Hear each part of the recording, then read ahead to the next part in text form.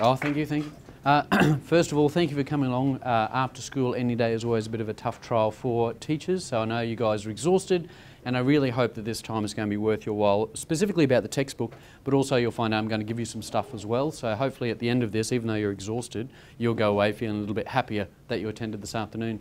So first of all, if you don't know me, I'll just do a very quick kind of introduction to who I am. So my name is Michael Cox. My students love that name because they can always talk about the rude teacher they had during high school, which is great. I do teach at Toowoomba Grammar, so I drove down yesterday for the first session. I do have 2 young kids at home, so I very much enjoyed my sleep at the hotel last night. I'm feeling more human today. Aside from being a teacher though, I do run the History Skills website, so lots of people know me from there as well. I do work also for the BBC. I work as a historical fact checker for the BBC History magazine, 3 different titles under that, which takes up some spare time, which I enjoy as well. I also have the privilege of being a Microsoft Innovative Education expert, which means that I get to give feedback to Microsoft about education strategies and technology and so forth, so that's a fun part of my job as well. And I am a textbook writer, so that's the capacity with which I'm talking to this afternoon, and the current project with Cambridge University Press, which is due out later on this year, which you guys are interested in, so I'm going to be talking about that today. All right, this is the text. So this is the Senior Ancient History for Queensland text, and if you haven't seen the table of contents yet, I just got it up here. I stole this from the website, so you can go and stalk this a bit later. I wanted to point out firstly what's available in the textbook, but also point out some of these have digital next to them.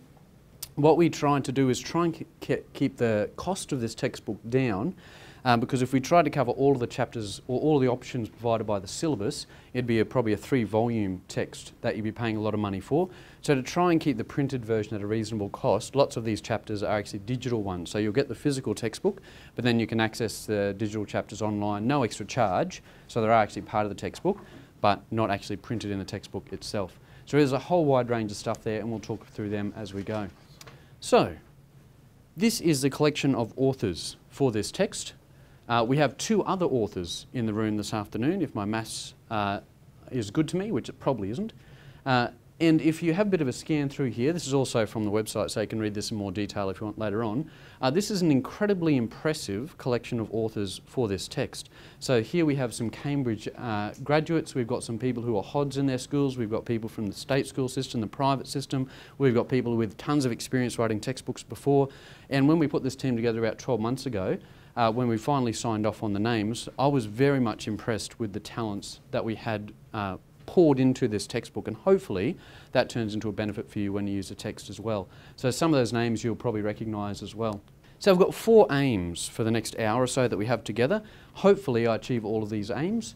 First of all, I want to get you more comfortable with the syllabus. When we started this textbook project 12 months ago, we had the first draft or the second draft I think at that stage, and we were trying to get our heads around what it looked like, how it was supposed to work. And I think the process we went through as authors 12 months ago is where a lot of teachers are at now, which is kind of a grieving process for the old syllabus. Like, we taught the old syllabus, we hated the old syllabus, but we're very familiar with it. So now that we've got something new, something substantially different in some respects, we're kind of missing the old thing we hated so much. For example, things like representativeness. What on earth do you do? Try and explain that to students. So thankfully, representativeness does not appear in the new syllabus. Representations do, but not representativeness, and we all let out a little cheer. So I think one of the benefits for this afternoon will be letting you get more comfortable with what's required in the new syllabus, so then when you go back and you start next year, you'll feel more confident as well. Number 2, based upon what we learn in number 1, I want to explain why we've structured the textbook the way we have. So again, when you get your free copy, you can launch straight into it, see how you can implement it in your own schools. Third aim for this afternoon, I want to talk through your assessment options and see how you want to apply that to your own school. We'll all be a little bit different. Finally, I want to give you some resources that you can kind of leave with today, so you've got stuff you can implement straight away. So supporting you hopefully as much as possible in the next hour. That's my attempt for 60 minutes. Let's see if I achieve that. Right, I do have 2 little visual keys for you. This is the OneDrive symbol. It's like Google Drive. I'm going to give you a link at the end of this session with all the free resourcey things I'm going to mention. So when you see that up here in the top corner, that's one of the things you can download. And one of the things included is this presentation. So if there's something in here that you like, you can download this presentation at the end as well. The other key that I'm going to have up here is what is going to be in the textbook. So I'll show you some visuals of what the textbook physically looks like, but also some draft versions which haven't been nailed down yet. So you'll see what things to expect when you get the printed text. All right. So you'll see the symbol there. First free resource I want to give you is a couple of ideas for unit choice. Now I know because we come from disparate schools, we have different kind of stages where we're prepared depending upon our school. I know lots of schools are deciding to start the new syllabus at the end of this year, and for some other subjects I'm aware of schools that have already started teaching the new syllabus. I know there's some schools which are still trying to decide their unit choices, so we're all over the place, and hopefully what I'm going to show you will somehow help you in your thought processes as well. So on the OneDrive link I'll give you is a document with 7 different ways that you could structure your ancient course, depending on how you want to approach it. Now thankfully, 2 months ago there was an update to the syllabus from QCAA, and there were some positive things in there that allows us to have a bit more freedom as we structure this. So for example, if your attempt at structuring your new program is along the grand chronological sweep of history, so a chronological approach, there is one way you could do that. So if you're not sure how you're going to approach it, there's one option. Or maybe you want to just do classical civilization, so there's an option for sequencing as well, to give you some ideas. And I'll show you another third example. Perhaps you just want to focus on the Middle East, Mesopotamia. There's some options available to you as well. There's 3 that I'm giving you. There's 7 on the document, and they're just more ideas. If you're still looking at structuring that, there's a couple of easy approaches to that as well. All of that is stuff that we can resource as well. That was a free resource. On to the syllabus. Now, I'm assuming you're as boring as I am, and you've spent some time sitting down reading through the syllabus, particularly when you can't sleep at night. So all of you will be very familiar with the fact that there are 6 very clear objectives set out by the syllabus. Now, this is so structured that the content we have to teach is structured according to these 6 syllabus objectives, and I'll come back to that in a moment. But also the assessment piece, the ISMGs, are all on these 6 objectives. So everything is this really clear, consistent structure for the syllabus. So what we decide to do for the textbook is follow exactly the same structure. So the students can see what they need to be learning according to the syllabus and how that's going to be assessed as well. So when you get the textbook, you'll notice the subheadings in the chapters are called Objective 1, according to the syllabus, and pretty much copied word for word, modified for names, depending if we're doing a personality study, or if it's Objective 3, Analysing Sources, Objective 4, Objective 5, and so forth. We intentionally did that not only to get the students in the right frame of mind for learning the content, but also when they carry this over to the assessment piece, when the ISMG says, how did you go with analysing sources, they can go back to the textbook and look at that section and hopefully nail that on the head as well. So we're trying to make your life a bit easier and also match exactly what the syllabus is requiring us to do. So that's a bit of a guide for you as well. Still on the syllabus, again, you probably know this, but for each unit, we're told we have 55 nominal hours to teach each unit. There's 4 units across a 2-year course. For each unit, there are 2 topics we need to choose. You know this.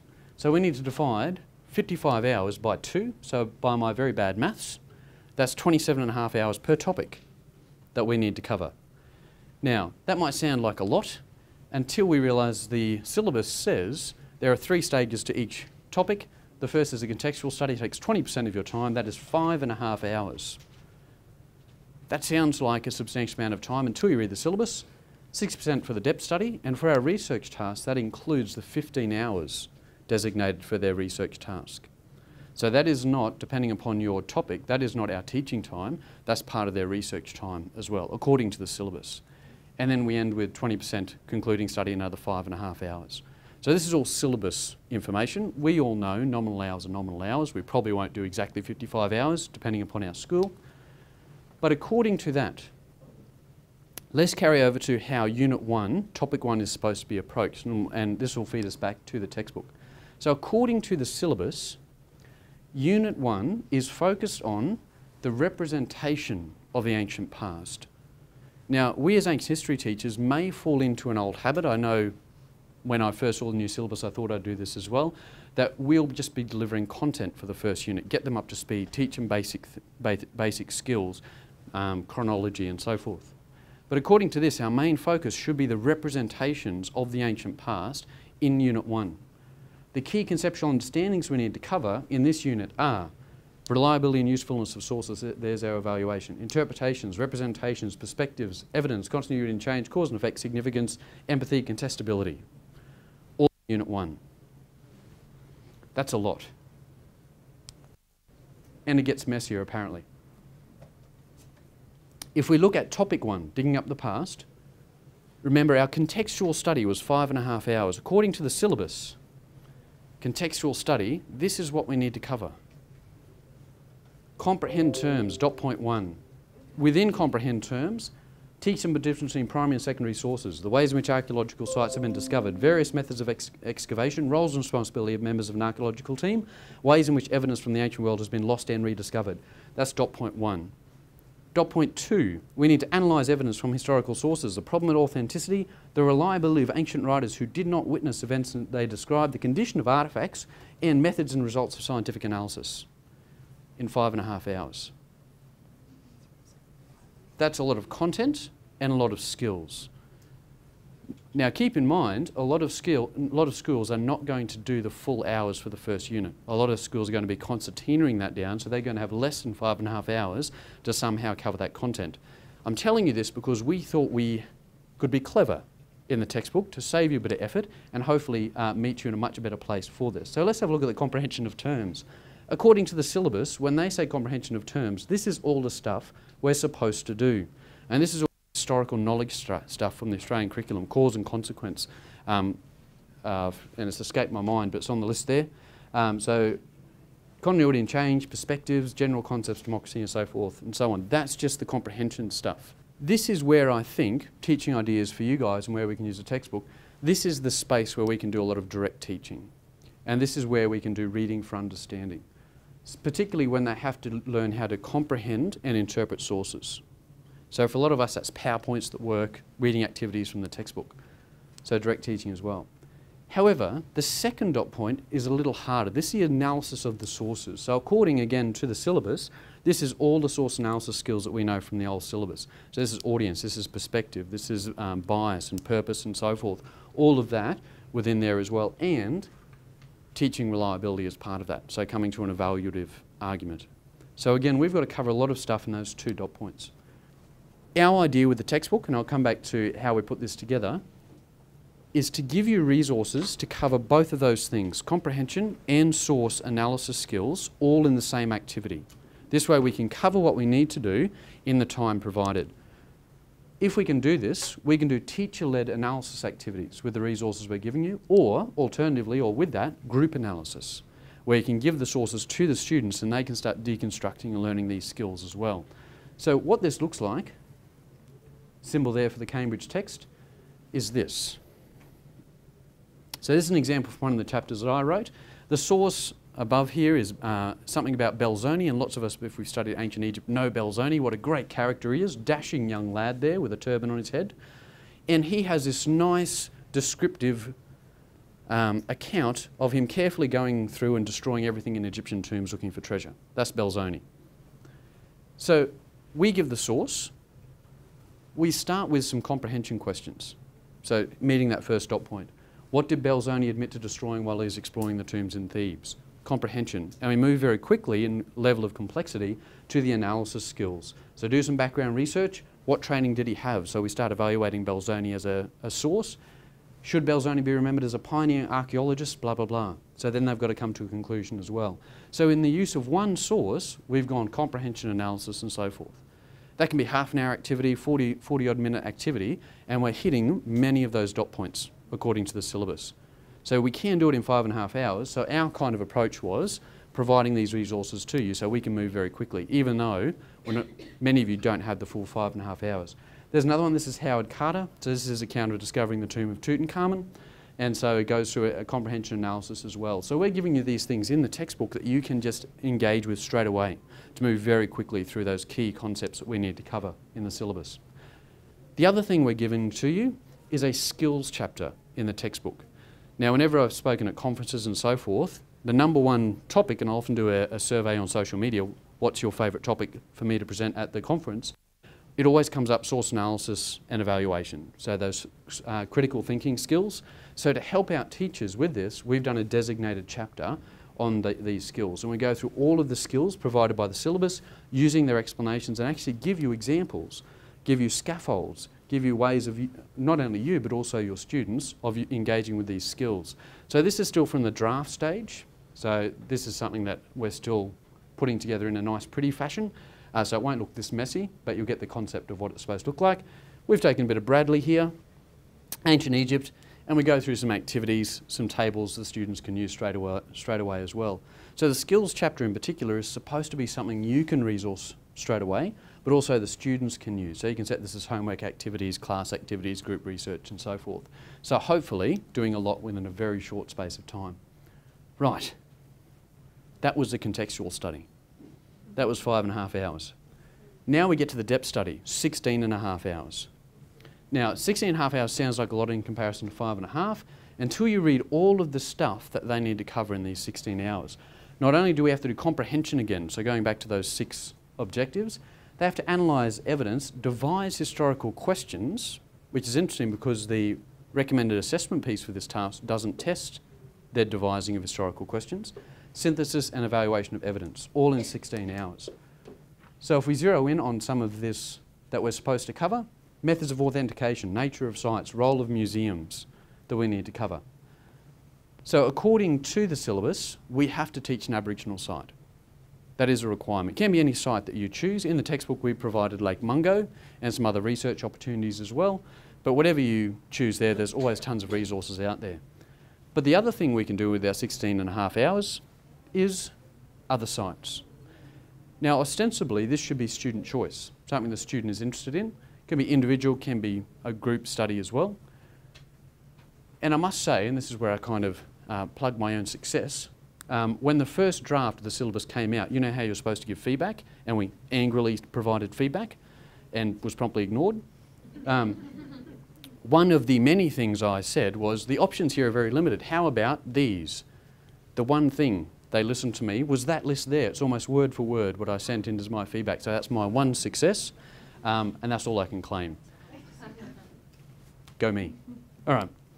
So there's our research, there's our optional task there. So using those case studies, as they're called, then we're meant to go ahead and analyse, devise historical questions and so forth in 16 hours. It goes very quickly when you have to do a minimum of 2 case studies, 8 hours each. So what we've tried to do in the textbook is give you some options, some teaching ideas for you.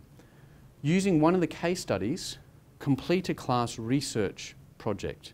Remember, they had to devise historical questions. They won't be assessed on this, but this will actually help us in the lead up. So, class discussion to create research questions. Now, this is a skill that many teachers feel they don't have time to teach in depth. Small group work to find primary and secondary sources to answer those questions. Individual practice of source analysis of a chosen source, because they learnt those skills in the contextual study, now they get to practice them. Teacher-led example of source evaluation, because they've done reliability, now they need to do usefulness. And then group construction of a written response to the original questions that they started with. We feel that would be an efficient way of using the time and set them up for success for the next topic, which we'll get to in a moment. So, in the textbook, you will find activities like this, dedicated research activities. This is from a chapter I did on Thebes. So this is the ancient Egyptian city with the Valley of the Kings over the way. So there are dedicated research activities we've designed for you in tabled format like this that you can use straight away. So even if the students struggle with some questions, there's some examples here that they can steal as well.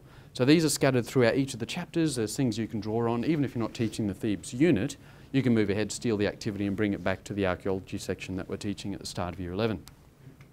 So that's available to you as well. That is still topic 1, unit 1. We've just finished the basic study. Now, according to the syllabus, we can watch a film for the concluding study. 20% of time, 5.5 hours. You probably sneak in 2 films if you want. But according to the syllabus, it says we can watch Indiana Jones and the Mummy. And we can evaluate the representations of history in these popular texts. And that's probably a bit of a reward for those students who've just very quickly gone through all this information we need to teach them. Now we can watch a film, according to the syllabus. And we have to, because the syllabus says so. All right. That is all, Unit 1, Topic 1. And then, according to the syllabus, the recommended assessment piece is the short response to historical sources. Now, this is great for us because lots of us do this as our first assessment piece with archaeology already, so we can copy that very similarly. The downside is this is the only time they get to see that final external exam format, which is at the end of Year 12. So they're almost 2 years removed from the best practice they have for that assessment piece. So there's some good and there's some bad. I know some schools are choosing to reverse the order of these assessment pieces to try and bring it a little bit closer. That's the school's decision as well. With that in mind, I'm giving you, this is in the textbook, a great source that would, you know, work really well in that short response to sources exam. And I'm going to read this source to you because according to the syllabus, the whole point of Unit 1 is representations of the past. So if we give them a successful source that can test a whole bunch of skills at the same time, we're effectively using our assessment time as well. So have a listen to this. This is from an impronounceable name that I keep getting wrong, Mark van der Meeroop. I think that's right. He says, one of the hardest tasks for the scholar of ancient Egypt is to subject the textual record to historical criticism. Often a single source or a set that presents the same point of view provides the only information on an event or a practice. It is thus difficult to ascertain whether the outcome of a military campaign was as glorious as the author proclaims, or even whether the campaign took place at all. In other fields of historical research, the rule that a single testimony is no testimony is often invoked, but this attitude would leave ancient Egyptian history in tatters, as often we have to rely on one source only. Historians need to use great caution. They cannot just accumulate individual statements about a king's reign and present them as a reconstruction of the period. What a great source for the exam. Because it asks some good comprehension questions, it evaluates our primary sources and gets the students thinking, how well can we trust the sources available to us? That's in the textbook. All for you. Right. I'm not going to reinvent the wheel. QCAA has provided an example assessment piece for that first exam. I've actually downloaded all those QCAA resources, so if you don't have them, they're on that link that you'll get at the end, so you can plough through them. All freely available, no copyright issues at all, all for you to go through. So I won't spend any time on that first assessment piece. We've got that all covered. All right. So if we've done our job well as your textbook authors and we've done our job well as history teachers, by the end of topic 1 of Unit 1, this is what the students should already have in their backpack. They should know chronology, kind and types of sources, explicit and implicit meaning, that's part of the comprehension, analysis of origin, motive, audience, perspective and context, evaluation of usefulness and reliability, that's 2 of the 3 that they're covering. If we can do that by the end of topic 1, topic 2 is going to be infinitely easier because we have drastically less time. And this is why it was crucial that we can practice writing inquiry questions now because they need it for the next assessment task in topic 2. So efficient use of time, theoretically. I know many schools are under the gun. So this is topic 2. These are our available options. Now, again, you probably know this, but I just want to do a brief revision. There are student choice in what they do for their research here. So we are asked to choose one of these social aspects. So whether it's family, weapons of warfare, or so forth, and then we choose which society we're going to focus on. So it could be Roman slavery, for example. So this is going to be our topic 2. You know this. The brilliant thing 2 months ago when QCAA updated their syllabus is they added that last dot point, which wasn't there before, which is you can now choose another society other than the ones listed here, which now opens up a few more options to make our chronology study viable, which is great. We're going to steal that for ours at our school.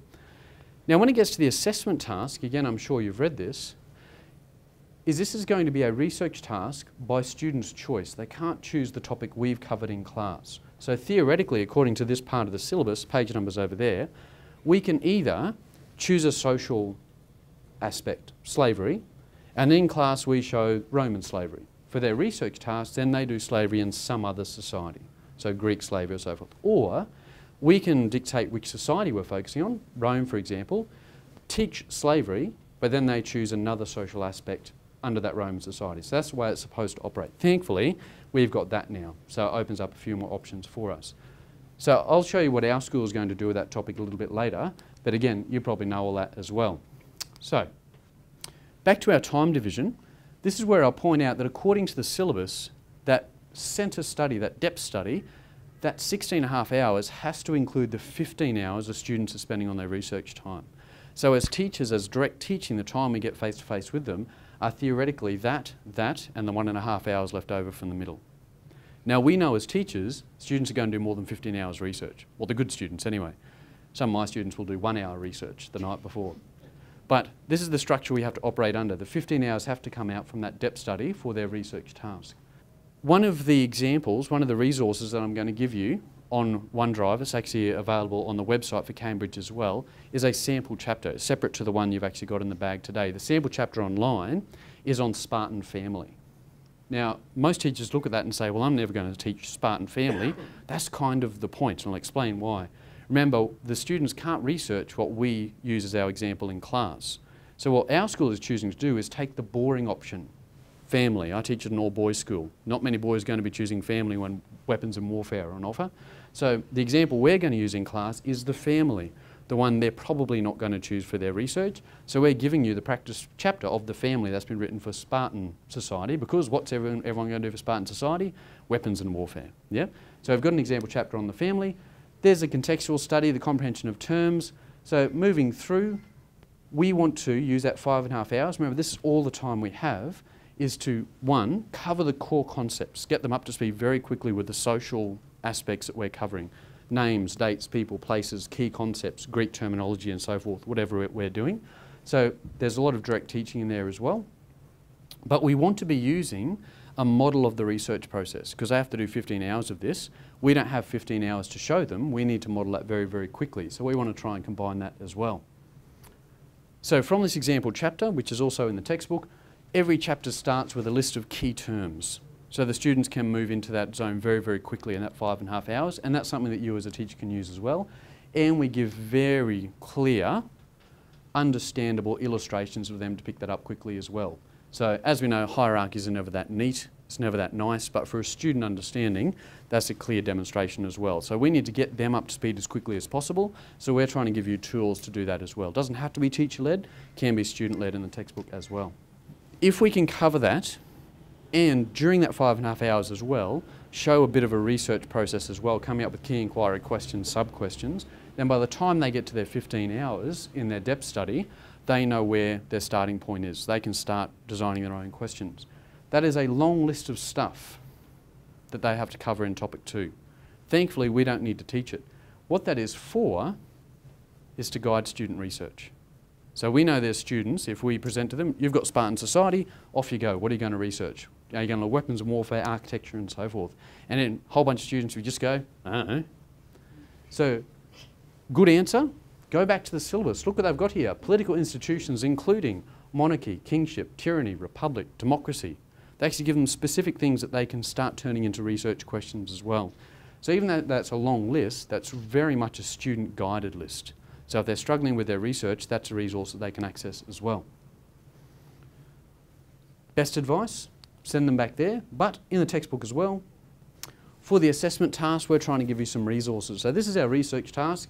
That exam was for topic 1. This is the research task that they're required for topic 2. And according to the syllabus, this has got to be similar to the research task, the source investigation that they do in Year 12. They don't tell us what the Year 11 requirements are, or we have the Year 12 requirements. So this is straight from the syllabus. At our school, we're going to do exactly what the Year 12 asks us to do. We're doing it in Year 11. We're not dumbing it down at all. So we want to set them up for success in Year 12, and I'm sure lots of your schools are doing the same thing. So according to this document, they need to find 4 to 6 sources for this research task. This is the source investigation. Under the old system, that's not enough sources. That's a very small list of sources. So at our school for the last 2 years, we've trialled these tasks with our Year 9s and 10s. And there's a whole bunch of schools that have done the same thing. We've found some very silly mistakes we learned early on, and hopefully we can help you avoid making those mistakes as well. For example, we said 4 to 6 sources, Year 10s, off you go. What they do, they found the first 4 sources they could. These are boys, they're very lazy. Chucked it on a page, handed it in as their assessment piece, and they were rubbish sources. So then our second year, we thought we'd be clever and said, you need a preliminary list of sources. So you now find 7 sources and you choose the best 4. We're so clever. What did the students do? Found the first 4 sources, put it on there, added some extra 3 random sources, and look, here's my preliminary list. So they always find a way to cut corners. So now we're being far more critical, and we're saying we need to tick off those 7 preliminary sources before you can proceed to choosing your 4. So some of the very simple errors that we make, hopefully you guys benefit from as well. The students have to come up with their own key inquiry question. Now that is a requirement of the task. We need to teach that skill. So under the old system, we often gave them an inquiry question or gave them a hypothesis at year 11, and then they went ahead and they tried to work it out from there. And only 3 to 5 sub-questions. Now at our school, we prefer just 3 sub-questions, because in the essay writing, each sub-question becomes a body paragraph, so we don't use the full 5. They're entirely up to you what your school does, but 3 to 5. So that's going to limit the students as well. How to create a rationale, so that's the paragraph writing they have to do. They have to analyse and evaluate their sources, so if we cover that in topic 1, they can do that in topic 2, and a critical summary of evidence. These are the 2 things that you probably haven't covered by this point. So that's a skill you need to teach. Remember, we've got a skills chapter teaching you how to approach those, and we've got an assessment chapter as well to help you out. This is only task 2. To also help you, on OneDrive, I've given you 2 example assessment tasks. Now, these aren't QCAA approved because the whole process isn't open up yet, so I can't guarantee that there won't be some errors in it, but literally, they give us the template, they give us the information on the syllabus, you copy paste, and I've just put in an example there. So I'm not showing you the full task there. They're on OneDrive, you can steal them at the end. Right. Where from topic 2, we've done our introductory contextual study, we've modelled some of the research process, key inquiry questions, sub-questions. They've already done the source analysis and so forth. They need to get into the research task. How on earth do you structure a 15-hour research task that students are going to do that in time? Here's an example. When I teach, I do this in about 18 hours. So I'm modifying it to make the 15 hours work for you. And I've told you, on my list here, remember you have access to this at the end, 10 steps I need to cover, rough equivalent of hours that we can teach each skill, model it to the students, get them to practice before they go to the next step, with some example teaching strategies as well. Now if you tally that, if my maths is good, that's 15 hours. Now our good students, particularly those who go over the top in trying to achieve, will probably double that time at home. But with our 15 hours in class, there is benefit in actually modelling this for the students, showing what a good key inquiry question is, getting them to do it in front of you, and they can do additional work at home. So 15 hours is not a lot of time. Like I said, I take about 18 hours of class time. So what I've got here is a snippet from the History Skills website that I have. There is a whole bunch of rules they need to learn with key inquiry questions, which students always get wrong, and it's one of the toughest skills. Don't use a closed question. Don't have a question that I can simply say yes or no, or have a one-word answer to. And even my boys in year 12 still struggle with closed questions for key inquiry questions. This is a learnt skill. So there's resources on the History Skills website that you can steal as well. But to help you out and to help students out who genuinely struggle with this, every single chapter of the textbook at the end has examination example questions and investigation questions.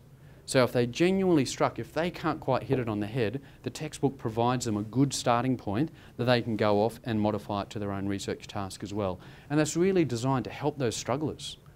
But we've also tried to achieve questions that even extension students can really run with as well. So trying to provide a full range of support for you guys as teachers. All right. Sub-questions as well, I won't spend a lot of time. This is again from the History Skills website. Sub-questions as well take time to have a good key inquiry question that you can slice up into 3 dedicated sub-questions. You'll have that resource when you download that at the end. And that is Unit 1, Topic 1. Now I'm not going to spend that much time on all the other stuff. The point I'm trying to make there is we have a lot to do. Students have a lot to do in the first unit, and for most schools we're going to contract that time, and they need to achieve that in the same time frame as well, especially if we're starting year 12 stuff at the end of year 11, which a lot of schools are. So there is a lot we need to do. This is why we've structured the textbook the way we have, to try and do a lot of stuff in a very small space of time. So according to Unit 2, their next options are personality studies. Now the key difference here, now again we might fall into the trap of just teaching information. According to this, our main concern is the evaluation analysis of the differing ways in which these individuals have been interpreted and represented from ancient to modern times. That is the core concern of this unit. So this is historiography. So looking at how sources have talked about these people. It's not just collection of facts and information.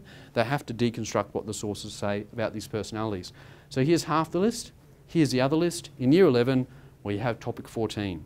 Any other personality that you like. Now, as exciting as that is, and lots of schools will steal that idea, there's a bit of a danger at this stage, because if we do take topic 14, we need to make sure there is a personality that has been represented differently over time. Not all historical personalities have. So there's a reason why this list exists, because these are contestable figures that have different interpretations. So if you're going to do that, make sure you've got some sources your students can sink their teeth into.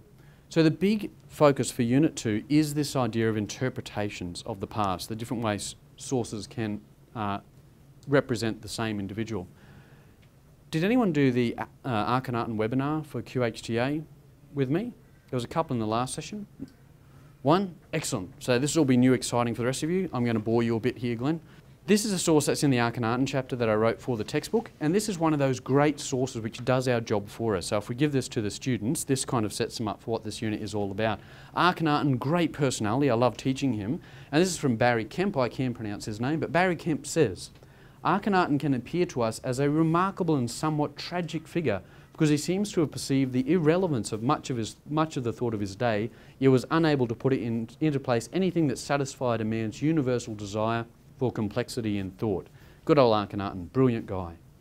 The lack of background sources cripples the historian. So this is why Akhenaten is great for this topic. It has proved impossible to write a history of Akhenaten's reign which does not embrace an element of historical fiction. It is as if one has to decide which actor would best play the part, an effete, limp-wristed dreamer or a fearsome, despotic madman. He was either one of the two. He can't be both, but the sources give us scope for both. This is why it makes him a great personality that you can either teach or they can research. So whatever personality we choose to teach, again, they can't choose for their research option. So they do have that option, the topic 14, they can choose another personality. So again, we're going to choose a bit of a boring one, they can choose a more exciting one as well. So, according to the syllabus, and you can do this in any order that you want, the next one is typically either the research essay or the essay exam, where they write it in response to historical sources. So I'm going to talk about the history essay based on research here. No, the examination. I've got the wrong heading there. So the examination that they're provided, so they do a personality study for the exam, they do a personality study for their research. For the exam, it has to be an unseen question. Now, for a lot of Year 11s, currently they don't have that. Typically, we kind of prepare them beforehand so they know kind of what the question is, but it's a genuinely unseen question, prepare them for Year 12, and they have to have a student-generated hypothesis for this exam.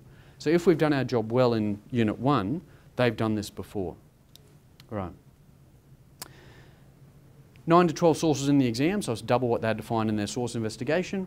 Some of those sources can be seen a week before, the other ones they can't have seen before. This is actually very comfortable for us. We've done this before. It's very, very familiar. So I'm not going to spend a lot of time on that either.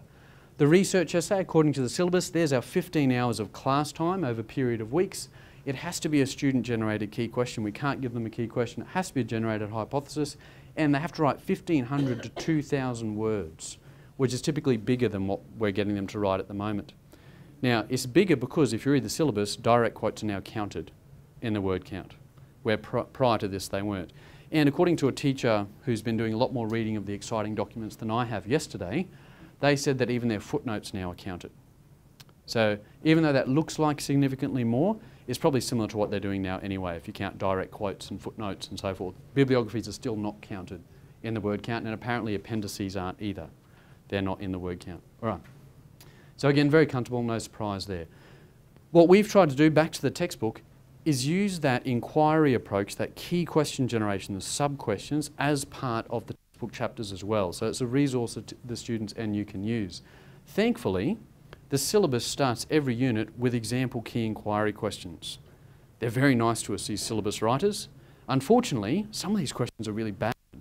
Have you read through some of these questions? Are great leaders born, not made? Yes. That's a closed question. It's in the syllabus. That's terrible. So these are starting point questions for the students. They should do better than the syllabus. But each unit has some dedicated inquiry questions. Remember, the students can access this document. They can use that as a starting point and modify it for their research task. So the syllabus has some support. Now, to give you a bit of an idea about how our school is planning on approaching this, I'm doing well for time, this is our map for how we're planning to approach the next 2 years. Now, I think we're in the minority, our school. We're going to be sticking to dedicated terms. So we're not starting early. And that's a school decision. But I know a lot of schools are not doing that. They're starting year 12 and year 11 and so forth. But we still have those dates from QCAA that are really early submission dates for those year 12 tasks. So hopefully your school has communicated that to you as well. So we have to move very quickly for the year 12 stuff, which is why a lot of schools are starting early. Anyway, this is how we're planning on doing it. We're doing digging up the past required. We're doing family in Ramesside, Egypt. So that's the boring one. The students can choose any of the other options, which they'll be very excited about. We're doing Pericles as our teaching study, but they can choose a personality from the same era, the Persian Wars, the 5th century Athens era. We're going to go and do Alexander the Great to end. We've got our short response to historical sources. This is our source investigation. We're doing the historical research immediately after that to build on those skills, then do our essay exam at the end. So, some pretty red arrows here to show that we've tried to line up when they do this task in year 11 to when they do it in year 12. So they're used to a bit of a sequence for their research task. And I know a lot of schools are doing that. Unfortunately, this also means that this task doesn't happen down here, it's actually here. So for our school, they'll do the same task twice in a row. So that will nail down the essay writing before they then do their research. And as I mentioned at the start, the only time they see the final external exam version is right at the start. So it's a really ugly collection of red arrows, but that's how our school is attempting to approach this as well. Now, as I said, a lot of schools are actually doing this at the end of year 11. So they actually have that completed before year 12 begins. Yeah? And that's school decision. That's perfectly viable according to the syllabus. That means you've got more time to spend on these 2 research tasks or whatever you choose down there. But it does mean that a lot of students are doing a lot of work here if you don't truncate the number of assessment pieces. I know that, and I think it was in the meeting that we're in, so if you guys don't know Glenn's one of the authors of the textbook as well. And when we had our preliminary meeting last year, so 12 months ago, one of the other authors was actually part of the syllabus writing project. And they indicated in our meeting that the external exam is going to be similar to the long distance, distance ed student exams at the moment for ancient history. And they're all freely available online as well. So you can jump in, download these exams and have a look at the examples of what, theoretically, according to this discussion, these exams could potentially look like. But aside from that, I haven't heard anything at all. Glenn and Jenna and myself and the other writing team have, when we tried to do this 12 months ago, trying to guess what QCAA is expecting from us as teachers, we were flying blind as well. So we really hope that what we've tried to do here is combine a lot of stuff. Sorry about the sun there, guys. I feel like an art with the fingers can The artin is getting you? Yeah. We tried to do a lot within a small space of time, given the limited information we have.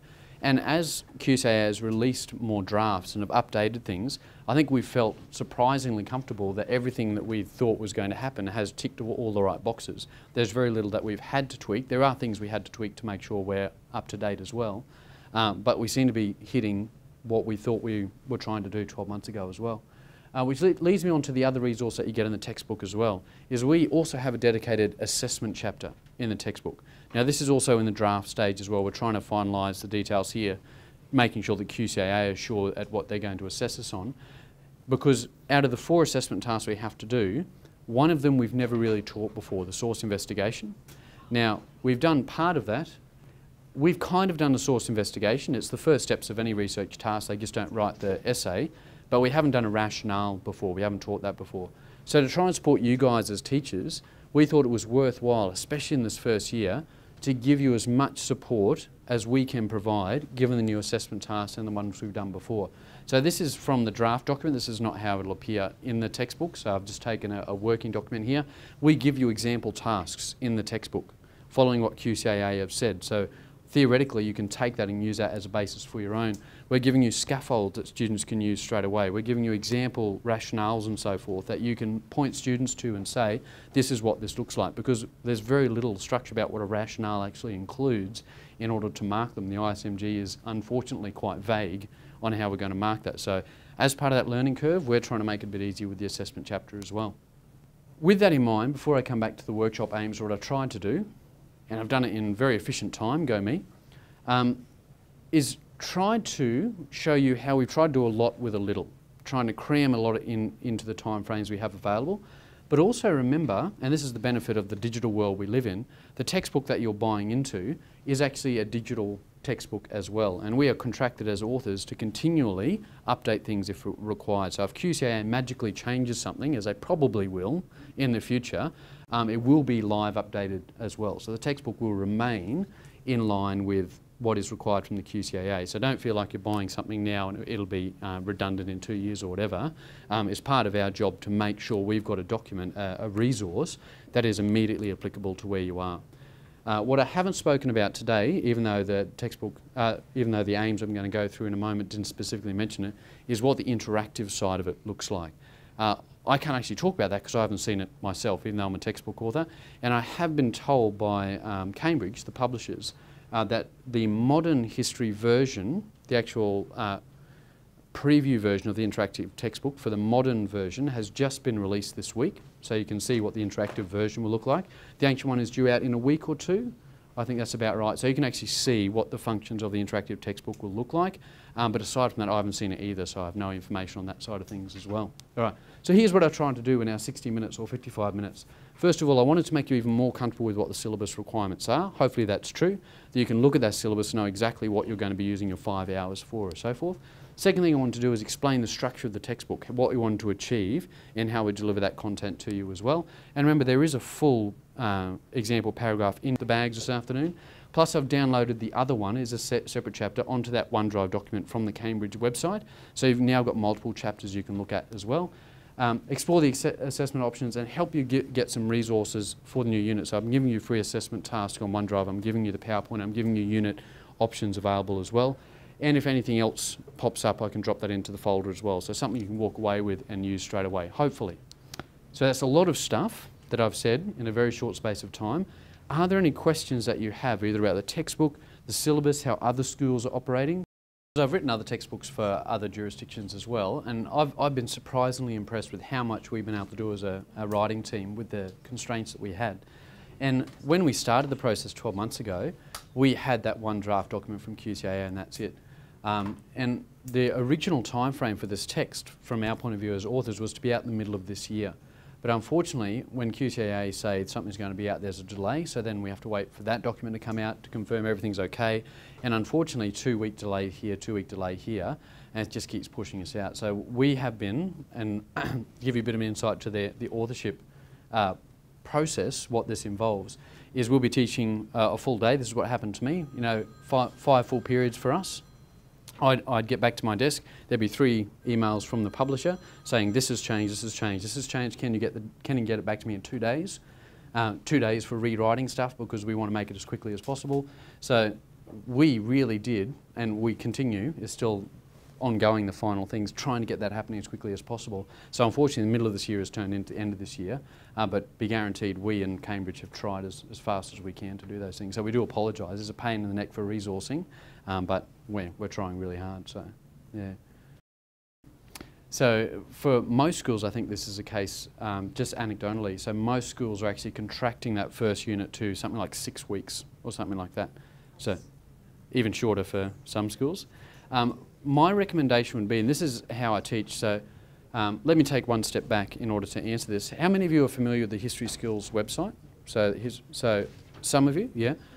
If you access the classroom section of that, you'll see that in some of the lesson resources that I have whole lessons which are just source-based activities, and I've specifically chosen sources that both convey comprehension techniques, source analysis, writing a paragraph response, all in one lesson. So with our school, even though we're going to stay within distinct terms, with all the stuff we need to cover and the stuff that we put into the textbook, that's exactly what I'm going to do. I'm going to do source activities straight away that teach the basic concepts of chronology and so forth. But that requires choosing really good sources, as you saw before. That one source can convey 3 different skills that the students are going to demonstrate all in 40 minutes.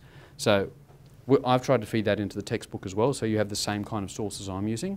So for those schools that are doing Unit 1 in 3-4 weeks, it has to be really effective. So there's no kind of wasted space there. So that'd be my recommendation. Find those sources in the textbook, use them as your starting point, and you can surprisingly cover a lot of ground. Before I let you out, I want to give you those resources that I promised at the start. So if you've got your phone or if you've got a pen, you can write down the link. This is the OneDrive link. It's a tiny URL. It's as short as I could make it, so feel free to stand up and take photos if you need to. If it doesn't work for you for whatever reason, I know some schools are very picky with their firewalls, shoot me an email. I'll give you my email address in a moment. I'm happy to send it through in other ways for you.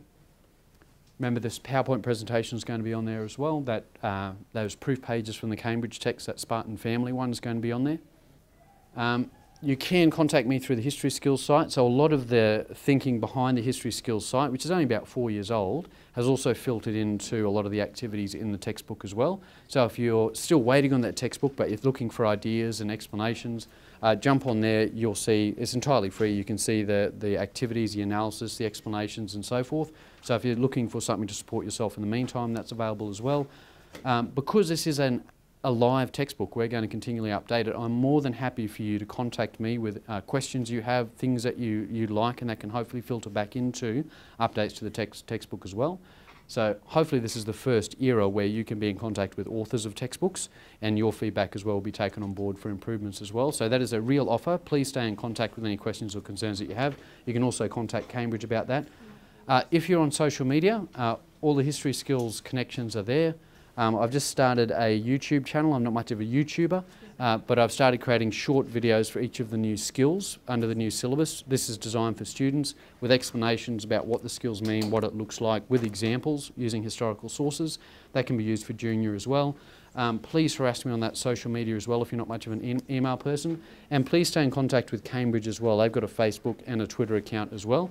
And give them feedback, things you love, things you'd like to be improved in the textbook as well, questions about publishing dates and so forth. So please, I'm standing here face to face as a human being, please feedback to us. We want to know your thoughts and how you're using the text as well. We think it's going to be a great resource. Hopefully you do as well. But please make that a live community as well.